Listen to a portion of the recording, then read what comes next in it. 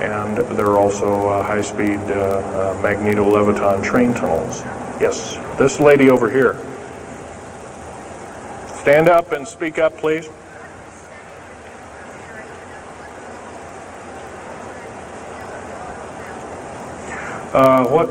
What levels of military personnel know about this? Most of the levels of military know about this, especially the higher levels, higher officer levels. The enlisted, I'm sure, don't, or are basically kept in the dark like we are, end quote, we are.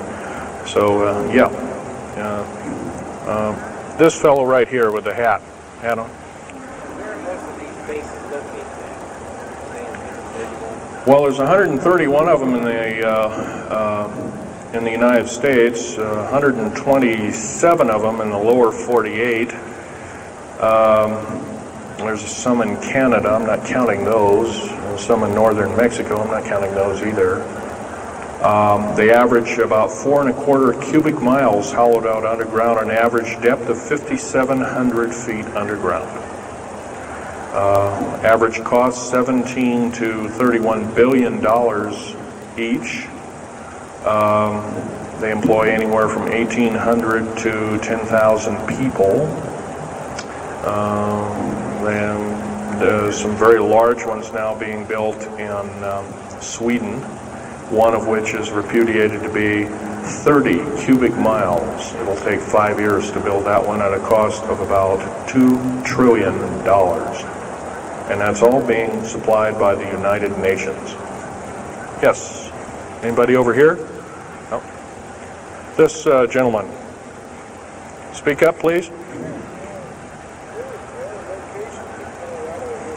Okay, you want to know exact locations of all these. Well, for where all of your Army, Marine Corps, Navy, and Air Force bases are, they're with all this present, not the ones closed down. And by the way, the closed down bases are now being used for gasoline storage and equipment storage and these kind of things. So they're not really closed down yet. Boot camps, end quote, boot camps and all this kind of stuff. So-called prisoner camps and these kind of things.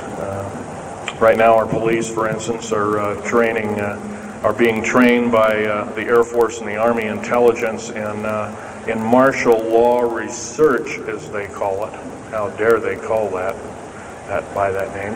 So where these are, they're where every one of these strategic bases are now. In Colorado, in around Denver, there's 3 of them, and they're fairly small. Some of these bases are only maybe 2,000 to 3,000 feet in depth.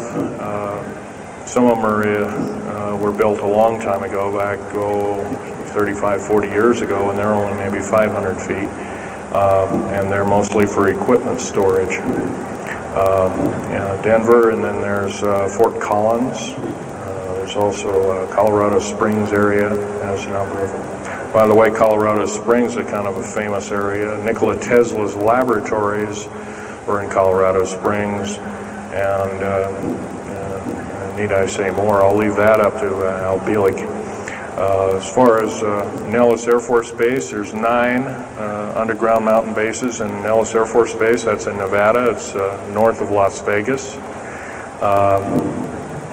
There's going to be a UFO show and conference in Mesquite here later on this month, and that's up very close to, end quote, Area 51.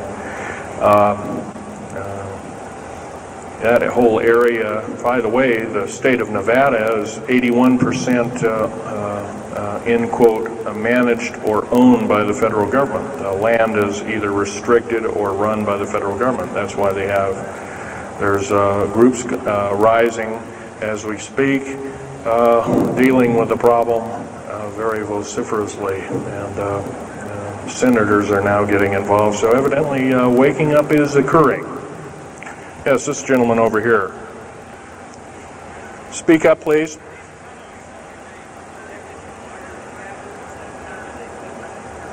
Okay. Yes, they are. The gentleman asked, are these tunnels connected to large caverns? Yes, these large bases are basically like this Coliseum. Everything's underground. Everything's a city underground. Most of these bases both have military bases, and they have all the accoutrements of life. Remember, each one of these costs quite a bundle of dough, and some of it in our tax money, but most of it in clandestine approaches, and that's definitely undermining the country. Yes.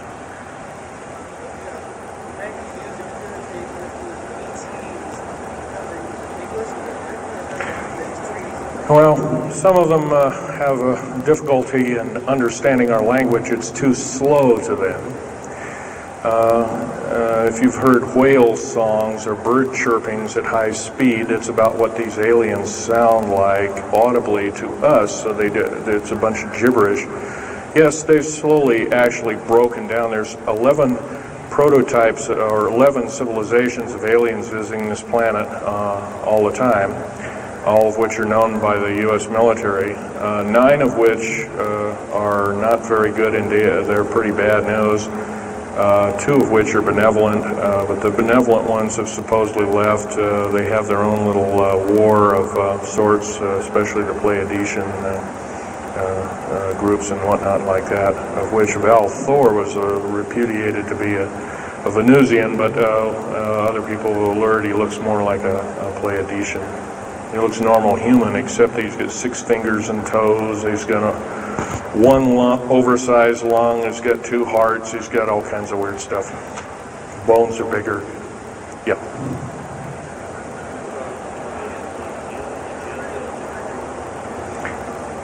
The man asked, do I tie in the alien agenda to the New World Order? Yes, sir, 100%. I can elaborate briefly. The New World Order right now basically is dismantling countries, governments, telling governments not to war with each other anymore, basically, so that looks good on the outside. They're taking their orders directly from the aliens who've got their own timetable. They want the one world order because they want the planet for themselves.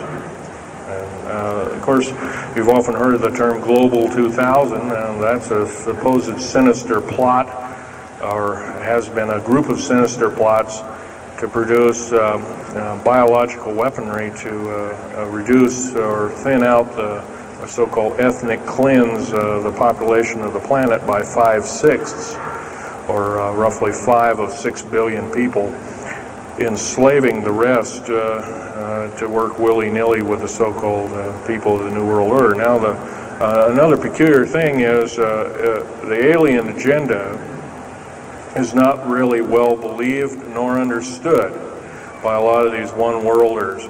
They don't believe it. They think they've been singled out for their own end of glory, and what they don't know is they're just another human being, and according to the negative or bad aliens, they're just another, we're considered bags of food to them.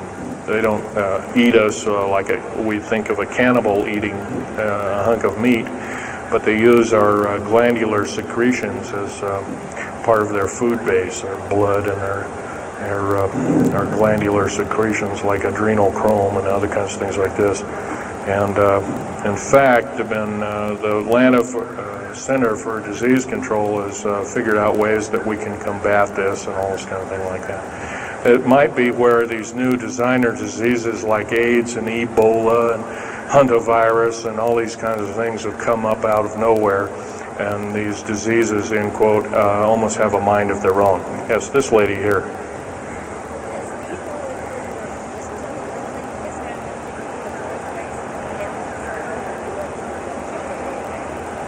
Okay, lady asked, is the tunnel building having an effect with earthquakes? Yes, it could very easily be, although got to remember a lot of these underground bases are constantly being repaired, and so a lot of people have to be hired. As far as the U.S. government, second part of her question was, is the U.S. government modifying our weather? Yes, that's an affirmative. And we have, the U.S. government's been working with the Russians for at least since 1972 and maybe as early as 1966 on weather